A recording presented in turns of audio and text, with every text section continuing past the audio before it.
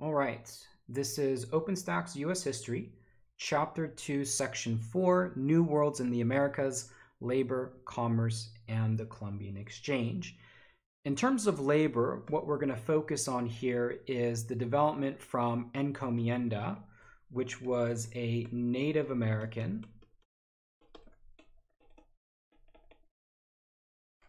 labor system, to the movement towards African slavery. And what you find in the New World is that whether it's Spain or other countries or whatever ends up occurring, is that most of them end up relying upon African slavery. So for Spain, initially in their conquest, they had forced the indigenous populations to work in things like the silver mines. And the silver mines were what made Spain incredibly wealthy. An encomienda gives the Spanish landowner or the Spanish mine holder the authority to extract labor from the population that lives there. However, many of the Native Americans who were working in the silver mines died from disease. And in some cases, you could have a fatality rate of perhaps 90%. So on a pure practical level, simply to enslave the Native American population was not, it didn't work because too many were simply just dying of disease and exposure to disease. At the same time, the Spanish were also in the business of converting. And they did so by very harsh methods. The Spanish were very much a my way or highway type of empire. And if you were an indigenous person and not practicing Catholicism in the way that Spain wanted you to do, they would punish you. And there was very violent punishments that were required. So when we look at these two things together, kind of the harsh conversion techniques, the encomienda labor system, which more or less enslaved the Indian population, this was kind of a very harsh approach to the New World. In fact, those that were critical of Spanish treatment of Native Americans, this illustration was created by somebody who was critical of it. There was a reason to intervene. In fact, this was known as the Black Legend. So the Black Legend was how Spain treated the native population. And especially in countries like England, this became in some case a justification to go to the New World, that since Spain was doing all these harsh things. However, there were some within Spain, like Bartolomé de las Casas, who, for really lack of a better term, we'll call him a reformer. He was a Christian missionary himself, and he was appalled by the way that Spain had treated the native population. In fact, he himself had had an encomienda and had somewhat of a realization that Spain needed to change its behavior, and he constantly spoke out against the harsh treatment of the Indian population at the hands of the Spanish, so much so that he was successful in getting the King of Spain to pass the new laws, and the new laws outlawed enslaving the native population. Right, outlawed that.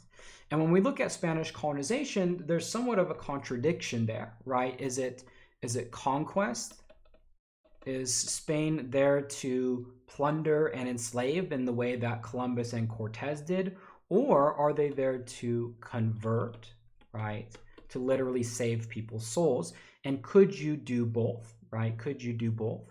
Well, de las Casas and the new laws are both evidence of Spain moving more towards this direction, right? To kind of get rid of that, that conquered past.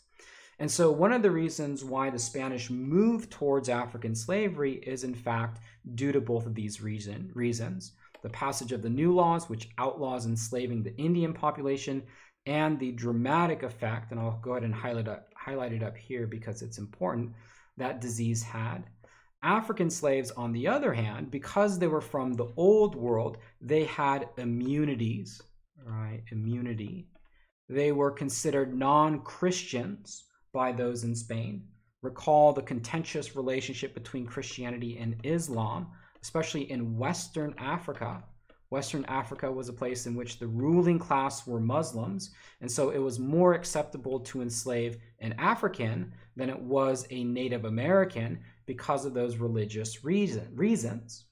The Portuguese, if you don't recall, I've mentioned this in some of the chapters previously, Portuguese factories, these were bases. Whoa, what happened there?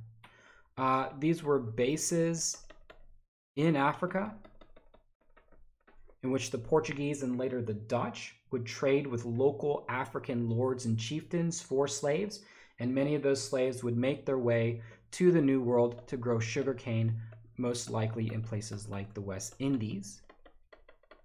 Now, even though we're focused mostly on Spain here, it's important to note that as far as sugar plantations go, the English, the Dutch, the French, the Portuguese, many other nations had sugar plantations. But when we look at labor systems and the way that labor changed in the case of Spain, it went from encomienda to permanent African slavery. Now, moving along to the world of commerce. Commerce refers to as trade. And like we said before, let's go ahead and get the green here. Whether you're Spain, England, France, whatever country, the Dutch, Portugal, they all have an incentive to make money. There are other incentives, but making money is a huge one. And a lot of the trade goods that come from the New World are highly sought after.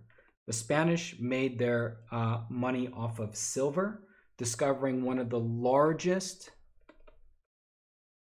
silver mines in the world. At Potosi, something like 80% of all the world's silver came out of this mine. So the Spanish became incredibly rich from this silver mine right here. And other raw materials that were produced. This might include things like sugar, tobacco. We might also include, if we're talking about the French and the Dutch, we might also include things like fur. We might even include food like rice. All of these things were grown in the New World or harvested. And the important thing is that these are mostly all designed for export, right? For export. Now, behind all this, and let's go ahead and get our green color here for money, there's a very important economic theory at work here, mercantilism. And mercantilism is the economic theory by which all of these nations operate, right? Spain, France, England, the Dutch, etc., etc. And it helps us explain the relationship between these nations and how the economy of the New World forms. Mercantilism, and we see it down here again, seeing how it affects the colonies. Mercantilism as an economic theory believes that the world has a limited amount of wealth, and that this wealth mostly is in the form of gold and silver. And so the whole goal of mercantilism is to have the most gold and have the most silver, right? That's the goal. You can think of it being like a pie chart. This is all the gold and silver in the world, and each country has their own slice of the pie. We'll call this France. We'll call this Spain, etc., etc. And so the idea, and that's a very poorly drawn pie chart, but you get the point. The idea is that if one country becomes richer, right? So if Spain becomes richer, their slice of the pie gets bigger, right? Now they have this bigger slice of the pie. What does that mean for a different country? Well, it means that somebody else had to have got poor. In other words, mercantilism is zero sum, right? In order for one country to get rich, another country has to get poor. And so that means if you're trying to hoard all the gold and silver, it means that you don't trade with each other. You especially don't buy things from other countries. And so Spain, France, Portugal, and England, they don't trade with each other. If France wants to get their own silver, they have to go out there and get it. So it creates for an incredibly competitive economy in the New World, right? Incredibly competitive, with these countries not willing to trade with one another. In terms of the relationship between the colonies and the mother country, mercantilism is a theory that states that any sort of raw material, right, we'll think about some of these things right here, must only be traded with the mother country, right? If Spain produces silver, there's only one place where that silver is going. If France gets furs, there's only one place that that fur is going, and that is to the mother country. And so later on, we'll learn about various laws that are used to enforce this, right? Now, if you're a merchant, right, you're a, let's say you're an English tobacco grower, you want to trade with whoever's going to give you the highest price. Sometimes that's going to be your mother country, but sometimes it won't be. And so the fact that you have many of these nations enforcing mercantilism, right, creating laws that force the colonies to only trade with their mother countries, this is going to cause some problems later on down the line, and is one of the reasons why the American Revolution breaks out, right? English colonists who want to trade with other people. The effect that this has in the New World, all of this together, is a commodification of natural resources and, in fact, finished goods. Commodification is essentially buying and selling.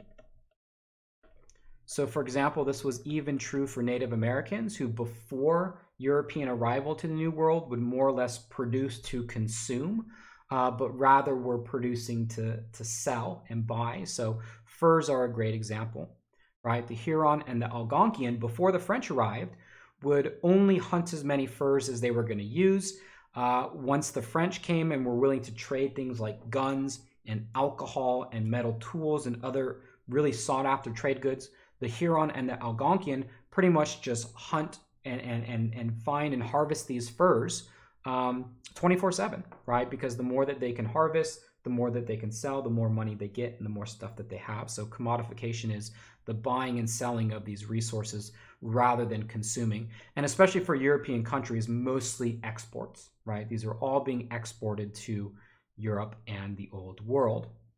So that idea behind mercantilism and the way that the New World economy operates is important in understanding some of the events like the American Revolution, and we'll certainly come back to that point, but very competitive, right? Very competitive between these nations. Lastly, we want to talk about the Columbian Exchange. This is a very, very important event. This is the exchange of biology between New World,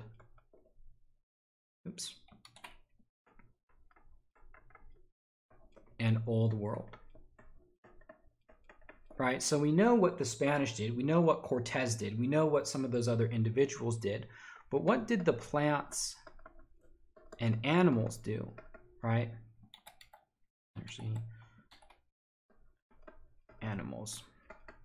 We also want to talk about things like germs, right? This also factors into it. And so recall that the New World and the Old World were isolated for 10,000 years. So it wasn't just different human societies, but it was different plants on each side, different animals on each side. And when Columbus and those subsequent voyages occurred, all that biology clashed with one another in something referred to as the Columbian Exchange. And among these commodities there were some very important commodities among this exchange of plants and animals. Sugar, incredibly important because of the labor system. It was sugar that brought slavery, and specifically African slavery, to the New World. Sugar was one of those commodities that was produced and then sent over to the Old World. Tobacco, like sugar, is also a similar, what we call, cash crop. It's going to be grown in the New World. Tobacco is grown more in the English colonies, eventually also utilizing slave labor, but sugar was, I would say, more profitable and certainly one of the first things to be produced. One distinction that we can make between these two was that sugar was an Old World commodity, right? So this was grown historically in the Middle East. Tobacco, that was New World. There was no such thing as tobacco in Europe and Asia and Africa before Christopher Columbus. and this was grown, in the Americas. So a cash crop that was then exported, right, then exported to the Old World to European consumers. Animals were very important between this breakdown of New World and Old World, right? The New World didn't really have that many animals, right? It was the Old World that had all the animals.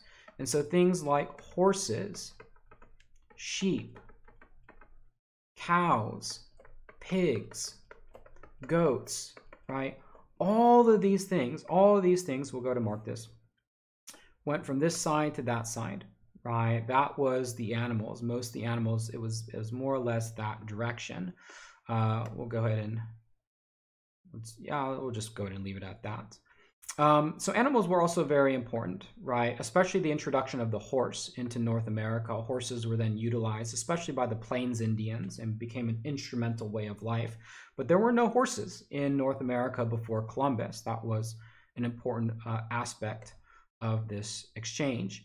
However, the most consequential of this exchange was the disease. And you see this illustration of people who have smallpox and the massive amount of dying that took place. The spread of disease not only decimated Native American populations, but completely turned their societies on their head.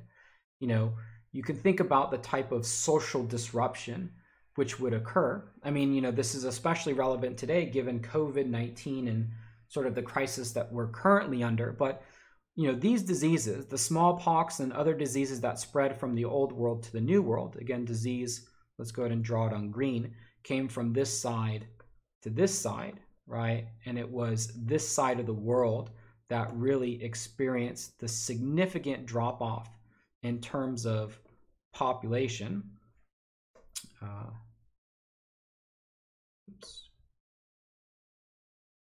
What am I doing here? Right, it's this part of the world that experienced a huge decline in numbers of population. That paved the way for, Spanish conquest and conquest from other European colonizers. It was incredibly important. In some cases, up to 90% of the people who got this disease died. It didn't hit everywhere at first. And in fact, for the next 200, 300 years, diseases will make their way through the Americas, decimating those populations. And the reason was because there was no immunities in the New World. Right, that for thousands of years, literally thousands, people in the Old World lived with their pigs, lived with their goats, lived with their sheep. And they died from disease, but it was over time, right? It was over the course of thousands of years, people on this side of the world died from disease, but had built up immunity over time. Once those diseases were exposed to American populations, there was no immunity, and this ravaged those populations. In some areas, in order to replenish tribes, mourning wars were fought, and the idea was to kidnap, in some cases, members of rival tribes, but also European individuals as well.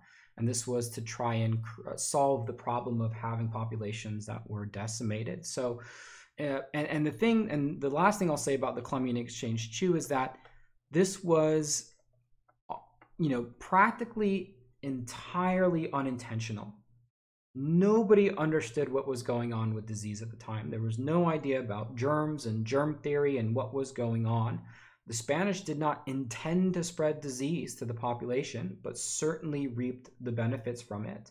And it was massively consequential in the next hundreds of years as people from the Old World, this time we're talking about populations, people from the Old World would pour into the New, right? Absolutely pour into the New.